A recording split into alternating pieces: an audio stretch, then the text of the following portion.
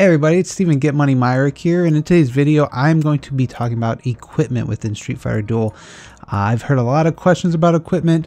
You know, does it, as I level it up, do I lose anything? Is it even? You know, what kind of equipment should I do? How do I do it? So in this video I have a nifty little chart I've gone through, and I've calculated XP requirements for every single piece of gear. So I'll be sharing that chart with you all, as well as just talking about gear in general. So even though I still haven't got a haircut, and I haven't taken care of that, I have taken care of the gear for all of you. So let's go ahead and jump right into that. Oh, but one quick thing, if you're not subscribed to my channel, please make sure you're subscribed. Only 3% of my people watching my videos right now are subscribed. So if you're one of those 97% that aren't, I'd really appreciate it. I'm putting a lot of hard work into these charts. And if you like Street Fighter Duel and you want me to continue making excellent information like this, please consider subscribing. So I wanted to start with the table because I feel like this is the most helpful part, that if you're watching this video, this is what you're most interested in. So I want to start with that first. So I've gone through and I have looked at every single piece of equipment and gear that you can get within the game, and looked at how much experience it gives you and how much it costs to upgrade. So here I have the item name as well as the base XP value. So if you were to use one of these items as food to level up a different item, you know, how much would it be worth? So for example, a purple A gear is worth 500 XP. So if you wanted to level up to level 1 of a purple A gear, you would have two purples together would get you a level 1 purple. Anything that's grayed out here is something that you cannot level up. So obviously the accessories that are just used for XP, those don't level up. And then gray and green gear you can't level up. So that's really only for early game players. Most people are pretty soon going to be looking into the SS gear, and that's the kind of gear you'll be looking at leveling up. But just so you're aware, you know, purple gear only goes to level 4, it doesn't have a level 5.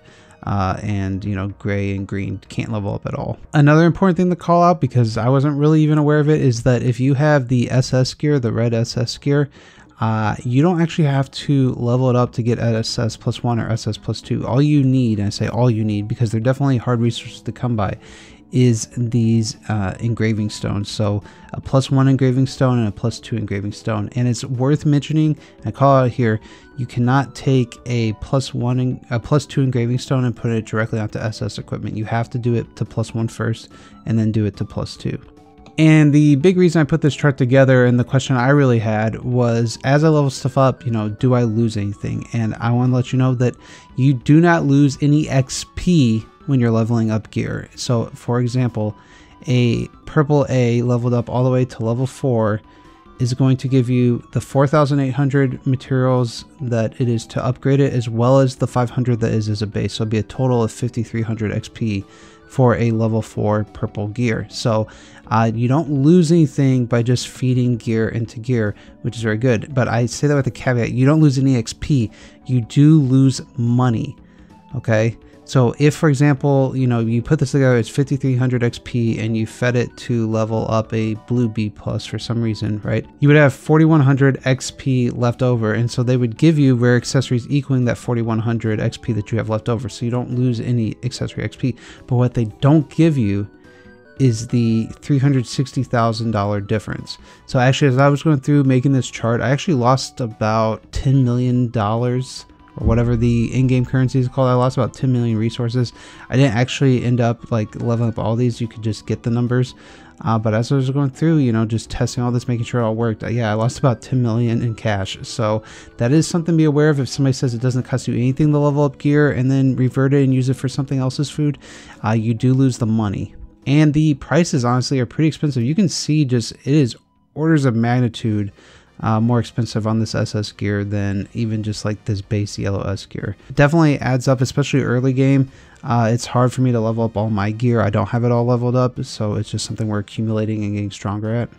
But I thought this table would be helpful for anybody that is just curious, like, hey, do I have enough gear, or what are the requirements, and do I lose anything? So you don't lose the XP, but you do lose the money. Oh, and one final thing before I move out this chart, just so you're aware, the factional gear, so like here we have the lightning faction down the bottom for the red SS plus 2, does not cost any more XP to level up, and it does not give any more XP if you were to use this food. So like a lightning SS gear would also be worth 8,000 XP. So that was just another question I had that you might have had, and now you have the answer to it. Diving into the game, I think most of this part is self-explanatory, but I did just want to show it off.